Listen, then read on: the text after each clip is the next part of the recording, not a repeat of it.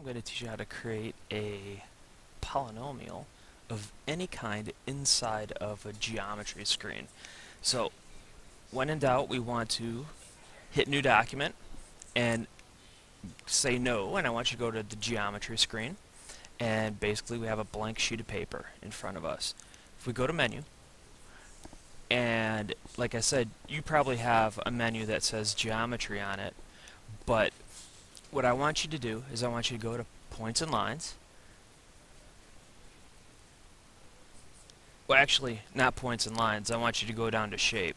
And here you can create a circle, you could create a triangle, you could create a rectangle, a polygon, or even a regular polygon. So I'm going to run through really quickly just the circle, the triangle, the rectangle, and the polygon. For the circle, if you click on circle, a circle has a center point and a radius. So go center, and then if that's the circle we want, there's our circle. So you have to create a center and the radius. And we're here, and we want to hit escape out of that. Then we want to go back to menu. We want to go back to 9 for shapes. And for a triangle, the defining point of the triangle are the 3 points.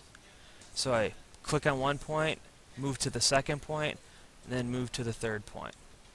And I got my triangle. So now I'll escape out of there. I'll hit menu one more time. Go down to shapes again. Go down to rectangle. Click one point.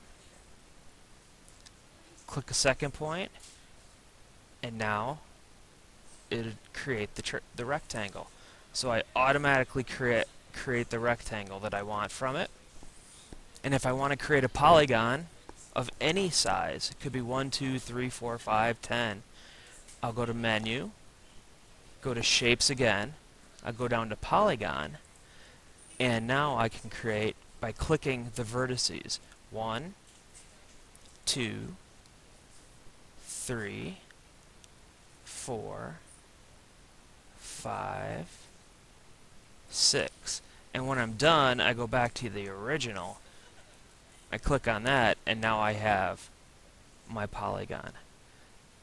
And once up here it says polygon, I get out of there, I can take the point and I can move it, move whatever I have to. For the circle, I can move that. I can make it bigger. For the rectangle, I can rotate it, I can make it smaller, I can do all sorts of stuff with it. So you can do whatever you need to do with your polygons at that point. You can move them all over the place, but we have a lot of really cool things that we can do with it. So those are some of the basic shapes that you can just create and then just explore with them. Remember, you can't break this. You can't break anything. So you can just explore them.